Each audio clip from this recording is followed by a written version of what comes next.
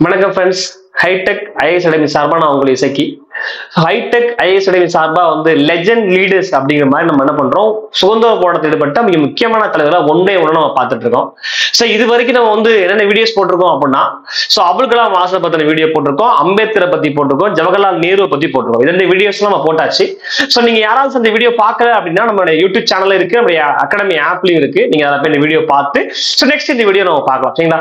So இன்னைக்கு நம்ம இந்த லெஜெண்ட் லீடர்ஸ் அப்படிங்கிற தலைப்பின் கீழே இன்னைக்கு நம்ம பார்க்க போறது ஈவேரா பெரியரை பத்தி நம்ம பார்க்க போறோம். சரியா? சோ ஈவே ராமசாமி, பகுத்தறிவு பகலவன், வைக்கம் வீரர், தந்தை பெரியார் என்ற பல்வேறு பெயர்கள்ல அழைக்கப்படக்கூடிய ஈவே ராமசாமியை பத்தி தான் இன்னைக்கு நம்ம சொல்றோம். இந்த வீடியோல நம்ம பார்க்க போறோம். ஈவே பெரியாருடைய பங்களிப்பு இந்திய விடுதலை போராட்டத்துல என்ன மாதிரி இருந்துச்சு, என்னென்ன போராட்டங்கள்ல பெரியார் தமிழ்நாட்டுல முன்னின்று நடத்தினார், என்ன பத்தி ஃபுல்லாமே இந்த வீடியோல நம்ம பார்க்க போறோம். வாங்க வீடியோக்குள்ள போகலாம், பார்க்கலாம். ஈவே ராமசாமி. சோ பெரியார் அப்படின்னு பார்த்தோம்னா எங்க பிறப்பு அப்படின்னா 17 பாருங்க, 17/9/1879 ஆண்டு ஈரோட்ல, சரிங்களா, ஈரோட்ல பிறகுறார். சரிங்களா? ஈரோடு 17/9/1879 பெரியார் பிறப்பு. சோ பெரியார் இறப்பு அப்படின்னு எடுத்துட்டோம்னா 24/12/1973 ஆண்டு இறப்பு. சரிங்களா?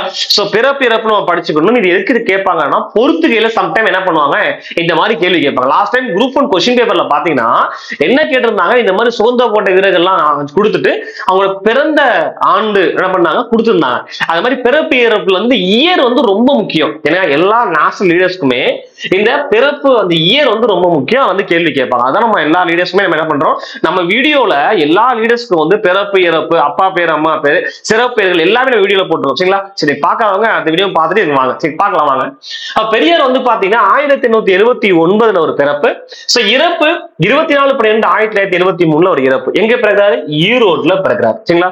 பெரியார் அவருடைய பெற்றோர் பாருங்க, வேங்கடப்பர் சின்னத்தாய்க்கு மகனாக அவர் பிறகுறாரு. அவருடைய புனைப்பெயர் பாத்தீங்கன்னா, பெரியாருடைய புனைப்பெயர் பாத்தீங்கன்னா சித்திரபுத்திரன். சோ பெரியார் ஈவே ராமசாமி அப்படின்ற பெயர்லயும் பெரியார் என்ற பெயர்லயும் அதிகமாக இவர் பத்திரிகைகள்ல தெரியாது.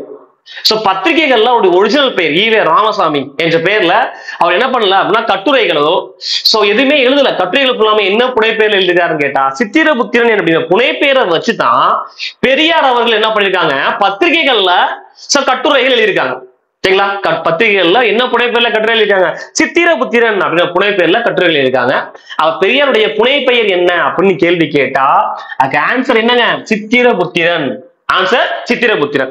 சோ நெக்ஸ்ட் பார்க்கலாம். அடுத்து நெக்ஸ்ட் பெரியாருடைய பங்களிப்பு என்ன பார்த்தாச்சு. இப்போ பெரியார் எங்க பிறந்தாரு, சோ அவங்க அப்பா பேர் என்ன, அம்மா பேர் என்ன, பெரியாருடைய புனைப்பெயர் என்ன நம்ம பார்த்தாச்சு.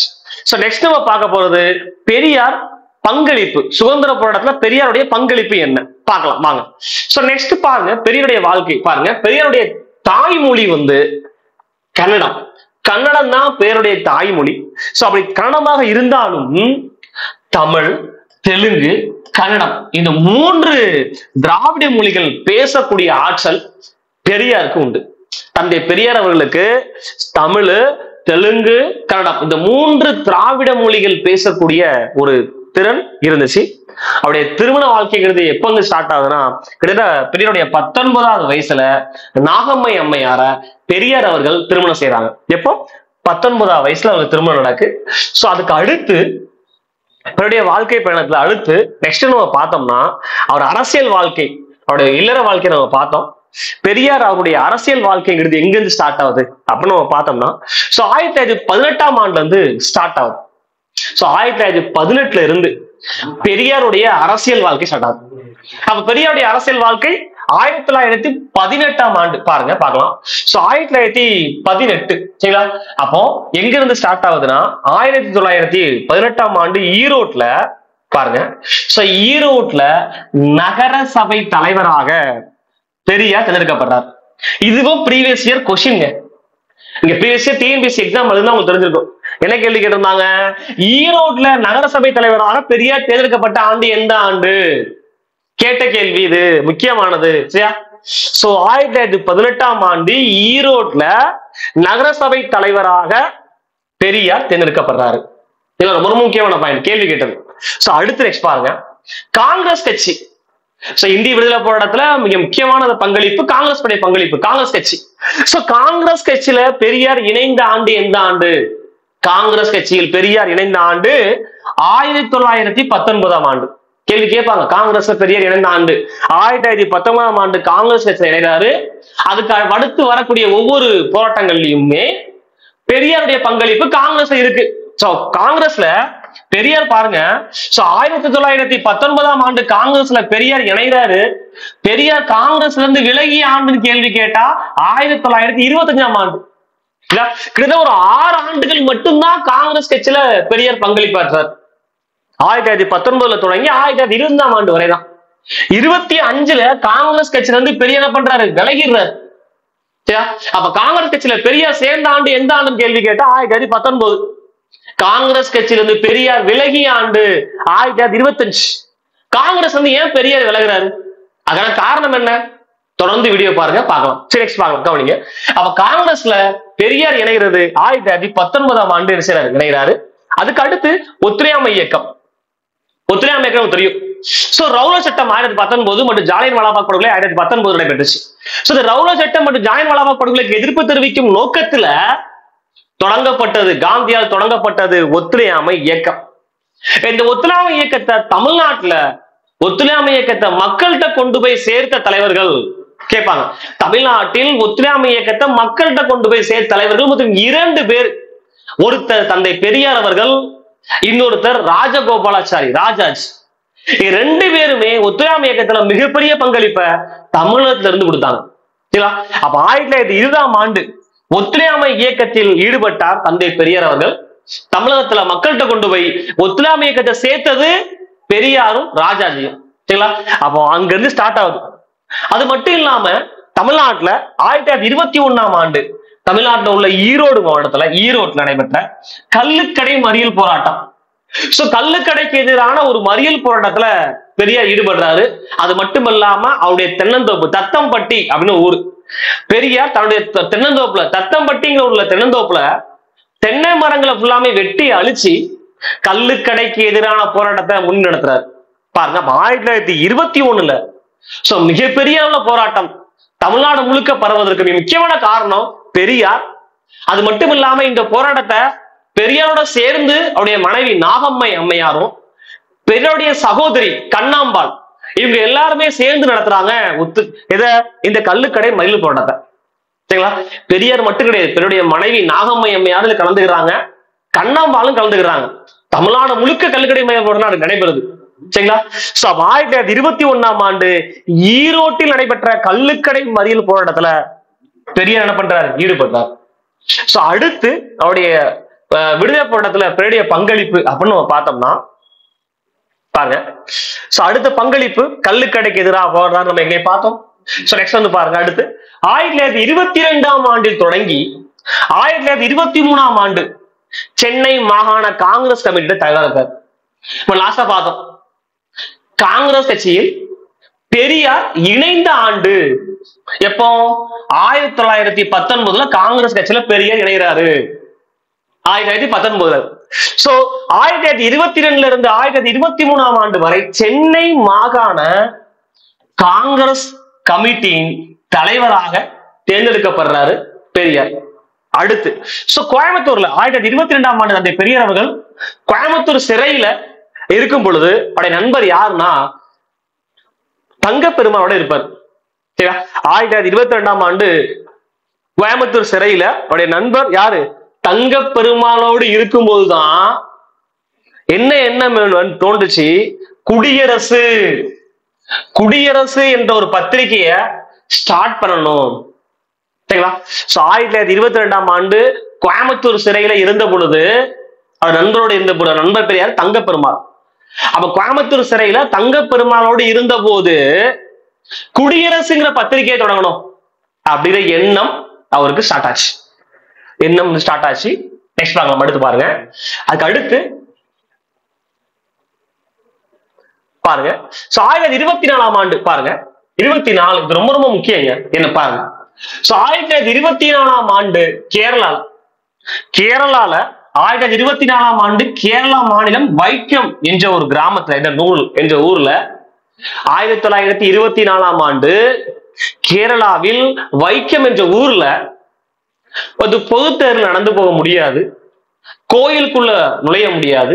ஒரு குறிப்பிட்ட வகுப்பை சார்ந்த மக்கள் பொது தேர்வை பயன்படுத்தவும், கோயில் ஆலயம் நுழைவதற்கும், பொது கிணற்றை பயன்படுத்துவதற்கும் தடை இருந்தது. இந்த செய்தி பெரியாருக்கு யார் மூலமா தெரியுதுன்னா, மதுரை ரோசாப்பு துறை என்று அழைக்கப்படக்கூடியவர், மதுரை ரோசாப்பு துறை என்று அழைக்கப்படக்கூடிய ஜார்ஜ் ஜோசப் அவர்கள். ஜார்ஜ் ஜோசப் அவர்கள் தான் கேரளால வைக்கத்துல இந்த மாதிரி ஒரு பிரச்சனை இருக்கு, பொது தேர்தல் நடந்து போக முடியாது, அனைத்து மக்களும் ஆலயங்களை பயன்படுத்த முடியாது, பொது நீர்நிலைகளை பயன்படுத்த முடியாது, இந்த மாதிரி ஒரு பிரச்சனை கேரளாவில் வைக்கத்துல இருக்கு அப்படின்னு சொல்லி இந்த தகவலை பெரியார்ட்ட யார் கொண்டு போய் சேர்க்கிறா அப்படின்னு கேள்வி கேட்டா, பெரியார்ட்ட மதுரை ரோசாப்பு என்று அழைக்கப்படக்கூடிய ஜார்ஜ் ஜோசப் அவர்கள் இந்த செய்தியை கொண்டு போய் பெரியார்ட்ட கொண்டு போய் சேர்க்கிறாங்க. அப்ப ஜார்ஜ் ஜோசப் மூலமாக இந்த மாதிரி ஒரு நிகழ்வு கேரளால வைக்கத்துல நடக்குதுன்னு தெரிஞ்சு கொண்ட பெரியார் கேரளா வைக்கத்துக்கு போறாரு. வைக்கத்துக்கு போய் 1924ஆம் ஆண்டு வைக்கத்துல பெரியார் மட்டும் இல்ல, பெரியார், நாகம்மையம்மையார், கண்ணாம்பாள் உட்பட பல பெண்கள் இந்த போராட்டத்தில் கலந்துக்கிறாங்க. 1924 வைக்கத்தில் நடைபெற்ற போராட்டத்துல ஆலயத்திலே நுழைஞ்சு போராட்டம் நடத்துறாங்க, பொது தெருளில் நடந்து போராட்டம் நடத்துறாங்க. இந்த போராட்டம் வெற்றி பெறுது. இந்த போராட்டம் வைக்கம் நடைபெற்ற போராட்டம் வெற்றி பெறுது. இதனால தான் பெரியாருக்கு என்ன பட்ட பேர் கிடைக்குது? வைக்கம் வீரர். சரிங்களா? பெரியாருக்கு இந்த போராட்டத்தில் வெற்றி பெற்றதுனால அவருக்கு என்ன பேர் கிடைக்கும்? வைக்கம் வீரர் என்ற பட்டம் கிடைக்கும். அப்ப இன்னொரு கேள்வி கேட்பாங்க, என்ன கேள்வி? வைக்கம் வீரர் என்று பெரியாரை அழைத்தவர் யார்? வைக்கம் வீரர் என்று பெரியாரை அழைத்தவர் யாருன்னு கேள்வி கேட்டா திருவி கல்யாண சுந்தரனார். ரொம்ப ரொம்ப முக்கியங்க. சரியா? வைக்கம் வீரர் என்று பெரியாரை அழைத்தவர் திருவி கல்யாண சுந்தரனார் தான் கூப்பிடுறார் வைக்கம் வீரர். சரிங்களா? பாருங்க, அப்ப வைக்கம் சத்தியாகிரகம் நடைபெற்ற ஆண்டு 24. பெரியார வைக்கம் வீரர் என்று அழைத்தவர் திருவி கல்யாண சுந்தரனார். ரொம்ப ரொம்ப முக்கியமான பாயிண்ட். வெற்றி பெறாரு. அதுக்கு அடுத்து ஒரு மிகப்பெரிய ஒரு பிரச்சனை. என்ன பிரச்சனை? 1925ஆம் ஆண்டு வாவேசு ஐயர், பாருங்க, வாவேசு ஐயர் சேரன் மகாதேவி குருகுலம். இந்த சேரன் மகாதேவியில குருகுலம் காங்கிரஸ் கட்சியில மிக முக்கியமான தலைவர்கள்ல ஒருவரான வாவேசு ஐயரும் காங்கிரஸ் கட்சி சேர்ந்து என்ன பண்றாங்க, இந்த சேரன் மகாதேவி குருகுலம் ஒன்று வச்சிருக்காங்க. அந்த சேரன் மகாதேவி குருகுலத்துல என்ன ஃபாலோ பண்றாங்க? வர்ணாசிரம முறை ஃபாலோ பண்றாங்க. இந்த வர்ணாசிரம முறையை ஃபாலோ பண்ணி குறிப்பிட்ட மக்கள் எதுவுமே பயன்படுத்த முடியாத மாதிரி அவங்க தனியா எல்லாமே ஃபாலோ பண்றாங்க. இத யார் எதிர்க்கிறா அப்படின்னு கேட்டா பெரியார் எதிர்க்கிறார். காங்கிரஸ் கட்சியின் சார்பாகவும் காங்கிரஸ் முக்கியமான தலைவர் அவங்களே வர்ணாசிரம முறையை ஃபாலோ பண்ணி ஒரு குருகுலம் நடத்துறாங்க. அந்த குருகுலத்திற்கு பெரியார் என்ன பண்றாரு? எதிர்ப்பு தெரிவிக்கிறார் 25ல. சரிங்களா? அதுக்கு அடுத்து பாருங்க, அடுத்து முக்கியமான ஈவென்ட், காங்கிரஸ் கட்சியிலிருந்து பெரியார் விலகுவதற்கான காரணம் என்ன பார்க்கலாம். 1925ஆம் ஆண்டு பாருங்க, 1925. 1925ஆம் ஆண்டு பெரியார் பாருங்க 25 பாருங்க. 25ஆம் ஆண்டு காஞ்சிபுரத்துல திருவி கல்யாண சுந்தரனார் தலைமையில காங்கிரஸ் மாநாடு நடக்கு. எங்க நடக்கு? காஞ்சிபுரத்துல வச்சு நடக்கு. அப்ப 1925ஆம் ஆண்டு காஞ்சிபுரத்தில் திருவி கல்யாண சுந்தரனார் தலைமையில காங்கிரஸ் மாநாடு நடக்கு. இந்த காங்கிரஸ் மாநாட்டுல என்ன பண்றாரு பெரியாரு? பாருங்க, இந்த காங்கிரஸ் மாநாட்டுல பெரியார் என்ன கொண்டு வராரு அப்படின்னு நம்ம பார்த்தோம்னா பாருங்க, இந்த காங்கிரஸ் மாநாட்டுல பெரியார் வகுப்பு வாரி பிரதிநிதித்துவத்தை கொள்கையை கொண்டு வரார். வகுப்புவாத பிரதிநிதித்துவ கொள்கை கொண்டு வரார். இந்த வகுப்புவாத பிரதிநிதித்துவ கொள்கைய அந்த காங்கிரஸ் கட்சி ஏற்க மறுத்ததுனால, நல்லா கவனிங்க, 1925ஆம் ஆண்டு காஞ்சிபுரத்துல யார் தலைமையில் நடக்கும் மாநாடு? திருவி கல்யாண சுந்தரனார் தலைமையில் நடக்கும் மாநாடு. அந்த மாநாட்டுல பெரியார் என்ன பண்றாரு? பெரியார் வகுப்பு வாரி பிரதிநிதித்துவ கொள்கையை கொண்டு வர்றார். இந்த வகுப்புவாத பிரதிநிதித்துவ கொள்கைய காங்கிரஸ் ஏற்க மறுக்குது.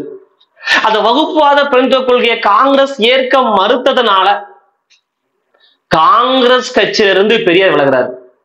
காங்கிரஸ் கட்சியிலிருந்து பெரியார் விலகிறாரு. சரிங்களா? அப்ப காங்கிரஸ் கட்சியில படிச்சோம். காங்கிரஸ் கட்சியில பெரியார் இணைந்த ஆண்டு படிச்சோம். என்ன ஆண்டு? 1919 ஆண்டு. அப்ப காங்கிரஸ்ல பெரியார் விலகிற ஆண்டு எந்த ஆண்டு? இப்பதான் நம்ம பார்த்தோம், 1925 ஆண்டு. கிட்டத்தட்ட ஒரு 6 ஆண்டுகள் மட்டுமே பெரியாருடைய பங்களிப்பு காங்கிரஸ் இருக்கு. 25ல விலகிறாரு. 25ல என்ன பண்றாரு? விலகிறாரு. 25ல விலகி காங்கிரஸ் கட்சியிலிருந்து விலகி 1925 ஆண்டு பெரியார் துவங்கியது சுயமரியாதை இயக்கம். கேள்வி ரொம்ப ரொம்ப முக்கியமான கேள்விங்க. சுயமரியாதை இயக்கத்தை பெரியார் தொடங்கிய ஆண்டு எந்த ஆண்டு? சுயமரியாதை இயக்கத்தை பெரியார் 1925 ஆண்டு தொடர்ந்தார். சுயமரியாதை இயக்கத்தின் மூலமாக எல்லாம் பண்றாரு பெரியார் அப்படின்னு பார்த்தோம்னா, பாத்தீங்கன்னா பெண்கள் முன்னேற்றத்துக்காக பாடுபடுறார். பெண்கள் முன்னேற்றம், அதே போல கலப்பு திருமணத்தை ஆதரிக்கிறார். பெண்கள் முன்னேற்றம், கலப்பு திருமணத்தை ஆதரிக்கிறது. இது எல்லாமே சுயமரியாதை இயக்கத்தின் மூலமாக பெரியார் பண்ணக்கூடிய நடவடிக்கைகள் நம்ம சொல்றோம். அப்ப பாருங்க, 1925ல சுயமரியாதை இயக்கத்தை ஸ்டார்ட் பண்றாரு. ஸ்டார்ட் பண்ணி 1929 ஆண்டு சுயமரியாதை இயக்கத்தின் முதல் மாநாடு எங்க நடக்கு? செங்கல்பட்டு வச்சு நடக்குது. இது last time previous year TNPSC group 1 கொஸ்டின்ங்க. TNPSC group 1 previous year question எடுத்து பாருங்க, இந்த கேள்வி இருக்கும். சுயமரியாதை இயக்கத்தின் முதல் மாநாடு எங்கு நடைபெற்றது? கேள்வி பாருங்க. அப்ப 1929 ஆண்டு சுயமரியாதை இயக்கத்தின் முதல் மாநாடு ஆகஸ்ட் 25ல செங்கல்பட்டுல வச்சு நடைபெறுது. எங்க வச்சு? செங்கல்பட்டுல வச்சு 3 மாநாடு தொடர்ந்து நடைபெறும். சுயமரியாதை இயக்கத்தின் மாநாடு 29 முதல் மாநாடுங்க. நெக்ஸ்ட் நம்ம பார்த்தோம் அடுத்த மாநாடு, சுயமரியாதை இயக்கத்தின் அடுத்த மாநாடு பாத்தீங்கன்னா 2வது மாநாடு 1930 ஆண்டு பாருங்க. இரண்டாவது மாநாடு 1930 ஆண்டு ஈரோட்லயும், 3வது சுயமரியாதை இயக்கத்தின் 3வது மாநாடு 1931 ஆண்டு விருதுநகர்ல நடைபெறுது. அப்ப சுயமரியாதை இயக்கத்துல சுயமரியாதை இயக்கம் தொடங்கப்பட்டது எப்போ? சுயமரியாதை இயக்கம் தொடங்கப்பட்டது 1925 ஆண்டு தொடங்கப்பட்டது. சுயமரியாதை இயக்கத்தின் முதல் மாநாடு எப்ப நடைபெற்றுச்சு? 1929ல செங்கல்பட்டுல நடந்துச்சு. 2வது மாநாடு எப்ப நடைபெற்றுச்சு? 1930 ஆண்டு ஈரோட்ல 2வது மாநாடு நடைபெற்றுச்சு. அடுத்து சுயமரியாதை இயக்கத்தின் 3வது மாநாடு விருதுநகர்ல 1931 ஆண்டு நடைபெறுது. அப்ப தொடர்ந்து அடுத்தடுத்த ஆண்டுகள் சுயமரியாதை இயக்கத்தின் மாநாடுகள் நடத்தப்படுது. சுயமரியாதை இயக்கம் என்னென்ன முன்னெடுப்புகள் முன்னெடுத்துச்சோ அதை எல்லாத்தையுமே மக்கள்கிட்ட கொண்டு போய் ரீச் பண்றாங்க மாநாட்டின் மூலமா. அது மட்டும் இல்லாம மக்கள் தொகை கணக்கெடுப்புல, சுயமரியாதை இயக்கத்தின் மூலமாக மக்கள் தொகை கணக்கெடுப்புல ஜாதி பேரை சேர்க்கக்கூடாது அப்படின்னு சொல்றாரு தந்தை பெரியார் அவர்கள். அதுக்கப்புறம் 1930 ஜனவரி மாசம் பெரியார் எழுதிய புத்தகம் குடும்ப கட்டுப்பாடு பத்தி ஒரு புத்தகத்தை அவர் வெளியிடுறார். இப்ப 30ஆம் ஆண்டு 1930 ஜனவரியில குடும்ப கட்டுப்பாடு பற்றி ஒரு புத்தகத்தை தந்தை பெரியார் அவர்கள் எழுதுறாங்க, வெளியிடுறாங்க 30ஆம் ஆண்டு. அடுத்து பார்க்கலாம் பெரியாருடைய பங்களிப்பு என்னன்னு பாருங்க. தேவதாசி ஒழிப்பு மசோதா. தேவதாசி ஒழிப்பு முறை அப்படின்னு நம்ம பார்த்தோம்னா, தேவதாசி ஒழிப்பு முறைங்கிறது இந்தியாவில பழைய காலத்துல அதிகமா ஃபாலோ பண்ணாங்க. குறிப்பா தேவதாசி ஒழிப்புக்கு மிக முக்கியத்துவம் குரல் கொடுத்தது யாருன்னா, தமிழ்நாட்டுல தேவதாசி ஒழிப்பிற்கு முதலாக குரல் கொடுத்தது இந்த மூவலூர் ராமாமிர்தம் அம்மையார். கேட்பாங்க, ரொம்ப முக்கியமானது. தமிழ்நாட்டுல தேவதாசி ஒழிப்பிற்கு முதலாக குரல் கொடுத்தவங்க மூவலூர் ராமாமிர்தம் அம்மையார். அதற்கப்புறம் தமிழ்நாட்டுல குரல் கொடுத்தது யாருன்னு கேள்வி கேட்டா, தமிழ்நாட்டின் முதல் பெண் சட்ட மேலவை உறுப்பினராக பதவியேற்ற யாருன்னா முத்துலட்சுமி ரெட்டி, டாக்டர் முத்துலட்சுமி ரெட்டி அவர்கள். முதல்ல குரல் கொடுத்த மூவலூர் ராமாமிர்தம் அம்மையார். அதை தொடர்ந்து முத்துலட்சுமி ரெட்டி, அதையும் தொடர்ந்து தந்தை பெரியார் அவர்கள் என்ன பண்றாங்க, இந்த தேவதாசி ஒழிப்பு முறைக்கு என்ன பண்றாங்க, தேவதாசி ஒழிப்பு முறையை கொண்டு வருவதற்காக அதிகமா போராட்டம் நடத்துறாங்க. குறிப்பாக தேவதாசி ஒழிப்பு மசோதா கொண்டு வருவதற்கு பெரியாரும் ஒரு காரணம். எப்போ 1930 கொண்டு வருவாங்க தமிழ்நாட்டுல. இது தேவதாசி ஒழிப்பு மசோதா கொண்டு வரதுக்கு மிக முக்கியமான காரணம் பெரியாரும் ஒரு காரணம். பட் இந்த மசோதா நிறைவேற்ற முடிச்சாலும் நீதி கட்சி தான் ஆட்சி இருக்கும், நிறைவேற்றினாலும் சட்டமா மாறாது. இந்த தேவதாசி ஒழிப்பு மசோதா எப்ப சட்டமா மாற்றப்படுதுன்னா அக்டோபர் மாசம் 9 1947 தேவதாசி ஒழிப்பு மசோதா சட்டமாக மாற்றப்படுது. அப்ப தேவதாசி ஒழிப்பு சட்டம் நிறைவேற்றப்பட்ட ஆண்டு 1947 அக்டோபர் 9. சரிங்களா? 9. பெரியாருடைய பங்களிப்பு இதை கொண்டு வரதுக்கு ரொம்ப அதிகமான அழுத்தத்தை கொடுக்கிறார். நெக்ஸ்ட் அடுத்து நெக்ஸ்ட் வந்து பாத்தீங்கன்னா அம்பேத்கர் எழுதிய புத்தகம் என்ன புத்தகம்னா ஜாதி ஒழிப்பு அப்படின்னு புத்தகம். யார் எழுதின புத்தகம்? அம்பேத்கர் எழுதின புத்தகம். பேர் என்ன பேரு? ஜாதி ஒழிப்பு. அப்ப டாக்டர் அம்பேத்கர் எழுதிய ஜாதி ஒழிப்பு அப்படிங்கிற புத்தகம் வெளிவந்த உடனேயே அந்த புத்தகத்தை என்ன பண்றாரு? 1936 தமிழ்ல மொழிபெயர்த்து எழுதார். கேள்வி கேட்பாங்க. அப்ப அம்பேத்கர் எழுதிய ஜாதி ஒழிப்பு என்ற புத்தகம் வெளிவந்த உடனே அதை வந்து தமிழ்ல பதிப்பிக்கூடிய பொறுப்பு யார் எடுத்துக்கிறா? தந்தை பெரியார் 1936 தமிழ்ல பதிப்பித்து வெளியிடுறாரு, பெரியார் வெளியிடுறாரு. அதுக்கு அடுத்து 1937 1937 தமிழ்நாட்டுல காங்கிரஸ் கட்சி வெற்றி பெற்று தமிழ்நாட்டுல ராஜகோபாலாச்சாரி தமிழ்நாட்டுல முதலமைச்சர் ஆறார்.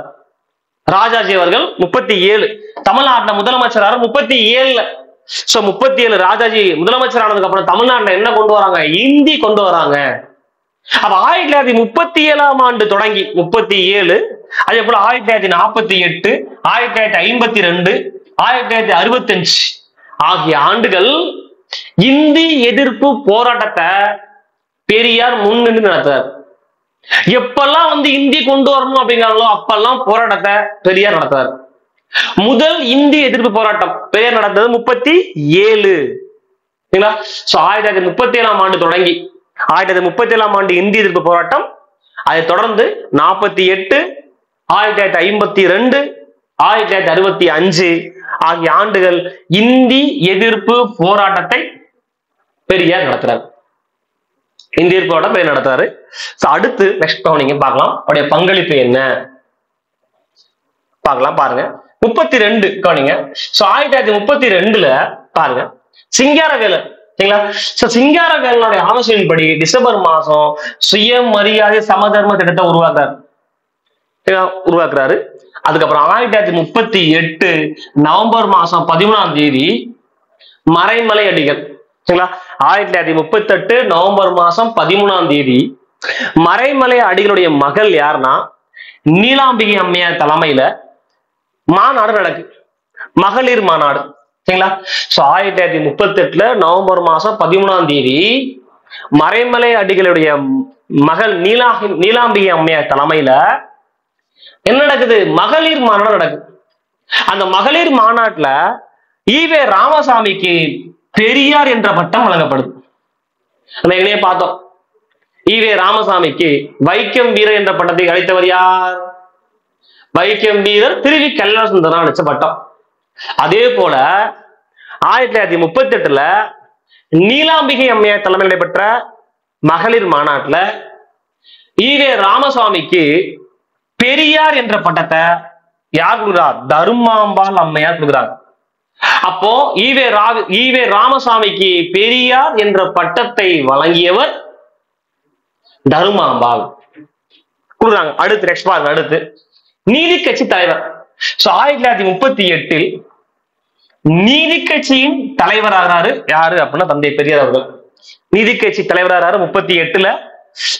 நீதி கட்சி தலைவரானதுக்கு அப்புறம் 39 திராவிட நாடு பாருங்க. 39 திராவிட நாடு கோரிக்கையை முன்வைக்கிறார். எப்ப? 39. 1939 திராவிட நாடு கோரிக்கையை முன்வைக்கிறாரு. அதுக்கு அடுத்து நெக்ஸ்ட் கவனியை பார்க்கலாம். திராவிட நாடு கோரிக்கை முன்வைக்கிறாரு. அடுத்து 1944 பாருங்க. 1944 அண்ணாவுடைய தீர்மானத்தின்படி நீதி கட்சியுடைய பெயரை திராவிட கழகம் அப்படின்னு மாற்றம் பண்றார். நீதி கட்சியின் பெயரை திராவிட கழகம் அப்படின்னு பெயர் செஞ்சது எப்போ 44ல மிக பார்த்தோம். நீதி கட்சி தலைவராக எப்போ 39ல நீதி கட்சியுடைய தலைவராக பெரியார் நீதி கட்சியின் தலைவரான ஆண்டு 1939. சோ 44ல அண்ணாவுடைய தீர்மானத்தின்படி நீதி கட்சியின் பெயரை திராவிட கழகம் அப்படின்னு மாத்துறாங்க. அதே போல 1947ஆம் ஆண்டு 70 வயதான பெரியார் 28 வயதுல அந்த மணியம் என்ன பண்றாரு, திருமணம் செய்தாரு. இந்த திருமணம் ஒரு திருமணம் ஏற்படுத்துது. என்ன அப்படின்னு நம்ம பார்த்தா, இந்த திருமணம் பண்ணதுனால அண்ணா என்ன பண்ணுவாருன்னா, சோ அண்ணா திராவிட கழகத்துல இருந்து விலகி திராவிட முன்னேற்ற கழகத்தை ஸ்டார்ட் பண்றதுக்கு இந்த திருமணம் ஒரு முக்கியமான காரணமாக இருக்கும். சோ 1947 70 வயதான பெரியார் என்ன பண்றாரு, 28 வயதுடைய மணியம்மையை திருமணம் செய்தாரு. அடுத்து 1953ஆம் ஆண்டு 53ல ராஜாஜி கொண்டு வந்த குலக்கல்வி திட்டத்திற்கு எடுத்து வைக்கிறார். குலக்கல்வி திட்டம் கேள்வி கேட்பாங்க. சோ குலக்கல்வி திட்டத்தை கொண்டு வந்தது யாரு? குலக்கல்வி திட்டத்தை கொண்டு வந்தது யாரு? ராஜாஜி கொண்டு வராரு. 1953ஆம் ஆண்டு ராஜாஜி கொண்டு வந்த குலக்கல்வி திட்டத்திற்கு என்ன பண்றாரு, எதிர்ப்பு தெரிவித்தார். அடுத்து பெரியார் 1970ல பெரியாருக்கு யுனெஸ்கோ விருது கிடைக்குது. அதே போல மத்திய அரசு பெரியாரை பாராட்டி இவருக்கு அஞ்சல் தலை, பெரியாருக்கு அஞ்சல் தலை வெளியிடப்பட்ட ஆண்டு எந்த ஆண்டு கேள்வி கேட்டா, பெரியாருக்கு அஞ்சல் தலை வெளியிட்ட ஆண்டு 1978. 1978ஆம் ஆண்டு பெரியாருக்கு அஞ்சல் தலை விடப்படுது. அஞ்சல் தலை. நெக்ஸ்ட் அடுத்து பெரியாருடைய பங்களிப்பு பார்க்கலாம், கவனிங்க. பெரியார் பெரியார் பாருங்க, பெரியார் ஆணாதிக்க சமூகத்தை எப்பவுமே பெரியார் அவர்கள் விமர்சனம் பண்ணாங்க. அது மட்டும் இல்லாம குழந்தை திருமணத்தையும் தேவதாசி முறையை ஒழிப்பையும் கண்டனம் செஞ்சாரு. பெண்கள் விவகாரத்தை பெறுவதற்கும் சொத்துல பங்கு பெறுவதற்கும் உரிமை உண்டு பெண்களுக்கு அப்படி சொன்னது யாருதான், தந்தை பெரியார் தான். பெண்ணியம் குறித்து இது ரொம்ப ரொம்ப முக்கியமான ஒரு பாயிண்ட், கேள்வி கேட்கலாம். சோ பெண்ணியம் குறித்து பெரியார் எழுதிய மிக முக்கியமான ஒரு நூல் என்னன்னா, பெண் ஏன் அடிமையானார், பெண் ஏன் அடிமையானவர் என்பதாகும். சரி, பெண் ஏன் அடிமையான ஒரு புத்தகம் பெரியார் பெண்ணியம் குறித்து எழுதிய புத்தகம், சரிங்களா, வெளியிட்டாரு. சோ அதுக்கு அடுத்து நெக்ஸ்ட் பாருங்க, பார்க்கலாம். அடுத்து நெக்ஸ்ட் பாருங்க, பெரியார் நடத்திய பத்திரிகை பாருங்க. சோ பெரியார் நடத்திய பத்திரிகை பாருங்க. சோ குடியரசு என்ற பத்திரிகை பாருங்க. பெரியார் நடத்திய பத்திரிகைகள், இது கேள்வி கேட்பாங்க, பெரியார் நடத்திய பத்திரிகைகள் இதெல்லாம் அப்படின்னு கவனிங்க. ஃபர்ஸ்ட் ஒன் குடியரசு 1925 குடியரசு என்ற இதழ். சோ குடியரசு என்ற செய்தித்தாள் 1925. சுயமரியாதை இயக்கத்தின் அதிகாரப்பூர்வ செய்தித்தாள் எதுனா இதுதான். சுயமரியாதை இயக்கம் நம்ம படிச்சோம். சுயமரியாதை இயக்கம் எப்ப ஸ்டார்ட் பண்ணப்பட்டுச்சு? சுயமரியாதை இயக்கம் தொடங்கப்பட்டது 1925 தொடங்கப்பட்டுச்சு. இந்த சுயமரியாதை இயக்கம் எதுக்காக தொடங்கப்பட்டுச்சு? பெண்கள் முன்னேற்றம், சரிங்களா. சோ பெண்கள் முன்னேற்றத்துக்காகவும் கலப்பு திருமணத்தை ஆதரிப்பதற்காகவும் சுயமரியாதை இயக்கங்கள் பல முன்னெடுச்சு. இந்த சுயமரியாதை இயக்கத்தின் கருத்துக்களை மக்கள்கிட்ட கொண்டு ரீச் பண்றதுக்காக பெரியார் அவர்கள் தொடங்கிய பத்திரிகை தான் குடியரசு. எப்போ 25 ஸ்டார்ட் பண்ண அதே ஆண்டு குடியரசு இத சுயமரியாதை இயக்கத்தின் அதிகாரப்பூர்வ செய்தித்தாள். சில கேட்ட கேள்வி, சுயமரியாதை இயக்கத்தின் அதிகாரப்பூர்வ செய்தித்தாள் எது? கொஸ்டின் பேப்பர்ல பாருங்க, இந்த கேள்வி இருக்கும். 25 ஸ்டார்ட் பண்றாங்க. அடுத்து நெக்ஸ்ட் ரிவால்ட் அப்படின்ற பத்திரிகை 1928ல இது ஒரு ஆங்கில பத்திரிகை தொடங்கப்படுது. அடுத்து புரட்சி என்ற பத்திரிகை, புரட்சி 1933ஆம் ஆண்டு SR கண்ணாம்பாள் தமிழகத்தின் முதல் பெண் பதிப்பாளர் ஸ்டார்ட் பண்ணப்படுது, சரிங்களா. சரி, புரட்சி என்ற பத்திரிகை. அதுக்கு அடுத்து நெக்ஸ்ட் பாருங்க, இப்ப குடியரசு, ரிவால்ட், அப்புறம் புரட்சி, சரிங்களா. அதுக்கு அடுத்து நெக்ஸ்ட் பாருங்க பகுத்தறிவு. சோ பகுத்தறிவு என்ற பத்திரிகை 1934ல இந்த பகுத்தறிவு பத்திரிகையின் மூலமாக தமிழ் மொழியின் எழுத்து சீர்திருத்தத்தை பெரியார் கொண்டு வரார். தமிழ்ல எழுத்து சீர்திருத்தம் கொண்டு வரார். அப்ப 1934ஆம் ஆண்டு பகுத்தறிவு என்ற பத்திரிகையில தமிழ் மொழியில் எழுத்து சீர்திருத்தம் கொண்டு வராரு. இதுல என்ன கொண்டு வர்றாரு? ரோமானிய எண் முறைய பயன்படுத்துறாரு. என்ன பயன்படுத்துறாரு? ரோமானிய எண் முறைய பயன்படுத்துறாரு. அடுத்து விடுதலை என்ற பத்திரிகை 35. அடுத்து திராவிடன் என்பது நீதி கட்சியுடைய நாளிதழ். திராவிடன் என்ற நீதி கட்சி மொத்தம் 3 பத்திரிகை நடத்துவாங்க. தமிழ்ல திராவிடன் என்ற பத்திரிகை, நீதி கட்சி நடத்திய பத்திரிகைகள். தமிழ்ல திராவிடன் என்ற பத்திரிகை, தெலுங்குல ஆந்திர பிரகாசிகா என்ற பத்திரிகை. சோ இங்கிலீஷ்ல ஜஸ்டிஸ். இது 3மே நீதி கட்சி நடத்திய பத்திரிகைகள். தமிழ்ல திராவிடன் என்ற பத்திரிகை, தெலுங்குல ஆந்திர பிரகாசிகா என்ற பத்திரிகை, இங்கிலீஷ்ல ஜஸ்டிஸ். இந்த 3 பத்திரிகையுமே யார் நடத்திய பத்திரிகைகள் அப்படின்னு கேள்வி கேட்டா இந்த 3 பத்திரிகையுமே நீதி கட்சியுடைய பத்திரிகைகள். இதுல பாருங்க, திராவிடன் இதான் நீதி கட்சியுடைய பத்திரிகை, திராவிடன் என்ற பத்திரிகை. இந்த பத்திரிகையில நம்ம என்ன படிச்சோம்? சித்திரபுத்திரன் அப்படிங்கிற புனைப்பெயர்ல தான் கட்டுரை எழுதுறாரு தந்தை பெரியார் அவர்கள். சித்திரபுத்திரன் என்ற புனைப்பெயர்ல திராவிடன் என்ற பத்திரிகையில என்ன பண்றாரு? எழுதுறாரு. உண்மை பெரியார் நடத்திய பத்திரிகை தான் 1970 நடந்த பத்திரிகை. இதுதான் பெரியாருடைய பங்களிப்பு பத்திரிகைகள்ல. அதுக்கு அடுத்து நெக்ஸ்ட் பார்க்கலாம். பாருங்க, அடுத்து பெரியாருடைய சிறப்பு பெயர்கள் பாருங்க. பெரியாருடைய சிறப்பு பெயர்கள் பாத்தீங்கன்னா சிறைப்பறவை. பெரியாருக்கு என்ன பட்ட பேர் உண்டு? என்ன சிறப்பு பெயர் உண்டு? சிறைப்பறவை. சிறைப்பறவை அப்படிங்கிற ஒரு சிறப்பு பெயர் உண்டு பாருங்க, சிறைப்பறவை. சோ ஏன் ஒரு சிறைப்பறவைன்னு பேர் வந்துச்சு? கிட்டத்தட்ட 15 ஆண்டுகள்ல 23 முறை சிறை போயிருக்காரு. 13 ஆண்டுகள்ல 23 முறை ஜெயிலுக்கு போனதுனால சிறைப்பறவை என்ற பட்ட பெயர் பெரியாருக்கு உண்டு. அதே போல வைக்கம் வீரர் பார்த்தோம். பெரியாரை வைக்கம் வீரர் என்று அழைத்தவர் யார் அப்படின்னு கேள்வி கேட்டா திருவி கல்யாண சுந்தரனார். யாரு? திருவி கல்யாண சுந்தரனார். வைக்கம் வீரர், பகுத்தறிவு பகலவன், தமிழ்நாட்டின் ரூசோ, இதெல்லாம் யாரு? பெருடைய சிறப்பு பெயர்கள். இதெல்லாம் சிறைப்பறவை. சிறைப்பறவை, அதுக்கு அடுத்து வைக்கம் வீரர், பகுத்தறிவு பகலவன், தமிழ்நாட்டின் ரூசோ. அடுத்து நெக்ஸ்ட் பாருங்க. சிறப்பெயர்கள் அடுத்து புத்துலக தொலைநோக்காளர். புத்துலக தொலைநோக்காளர், தென்னிந்தியாவின் சாக்ரட்டிஸ். இந்த சிறப்பெயரை சொன்னது. அது புத்துலக தொலைநோக்காளர் என்றும் அதே போல தென்னிந்தியாவின் சாக்ரட்டிஸ் அப்படின்னு சொல்லி பெரியாரை அழைத்தது யார் என்று கேள்வி கேட்டால் பாருங்க, யுனெஸ்கோ. புத்துலக தொலைநோக்காளர் என்றும் தென்னிந்தியாவின் சாக்ரட்டிஸ் என்றும் யுனெஸ்கோ அமைப்பால பெரியார் பாராட்டப்படுறார். இதனுடைய சிறப்பு பெயர்கள் நம்ம சொல்றோம். அப்போ விடுதலை போராட்டத்துல இவ்வளவு பங்களிப்பு தந்த பெரியார் அவர்கள் ஆச்சிருக்காங்க. அப்ப நம்ம இந்த வீடியோல பத்தி நம்ம பார்த்தோம். லெஜண்ட் லீடர்ஸ் அப்படி தலைப்பின் கீழே தந்தை பெரியாருடைய பங்களிப்பு இந்திய விடுதலை போராட்டத்துல என்னென்ன, அவருடைய இளமை வாழ்க்கை எப்படி இருந்துச்சு, அவருடைய அரசியல் பங்களிப்பு எப்படி இருந்துச்சு, விடுதலை போராட்டத்துடைய பங்களிப்பு எப்படி இருந்துச்சு, அவர் என்னென்ன பத்திரிகைகள் நடத்தினாங்க, பெரியாருடைய நூல்கள் என்ன எழுதினாங்க, பெரியாருடைய சிறப்பெயர்கள் என்ன, இதை ஃபுல்லாமே இந்த வீடியோ நம்ம பார்த்தோம். இது போன்ற பல தலைவர்களை பத்தி நீங்க தொடர்ந்து வீடியோ படிக்கணும் அப்படின்னா நம்முடைய ஹைடெக் அகாடமியுடைய யூடியூப் சேனல்லையும் நம்ம ஹைடெக் அகாடமியுடைய ஆப்பையும் தொடர்ந்து ஃபாலோ பண்ணுங்க. அடுத்த வீடியோ பார்க்கலாம். தேங்க்யூ. உங்கள் வாழ்வை வளமாக்கு உங்கள் வழிகாட்டியாய் hitech IAS academy. UPSC, TNPSC, TNUSRB, TET, Banking, RRB and SSC அரசு அதிகாரிகள் மற்றும் அனுபவம் வாய்ந்த பேராசிரியர்களை கொண்டு வகுப்புகள் நடத்தப்படுகிறது. Online, offline, regular and weekend classes, free study materials, weekly test, computer lab, smart classroom. எங்களின் ஹைடெக் அகாடமி Play Store ஆப்பில் இலவசமாக டவுன்லோட் செய்திடுங்கள். கல்வி சேவையில் ஒரு புதிய சகாப்தம். ஒருமுறை மட்டுமே பயிற்சி கட்டணம். அரசு வேலை பெறும் வரை பயிற்சி. The best coaching institute in Tamil Nadu, Hitech IAS Academy, opposite to SBI Bank, Kumpupar Nagar, Kolattur, Chennai 99. Cell number 9962097000.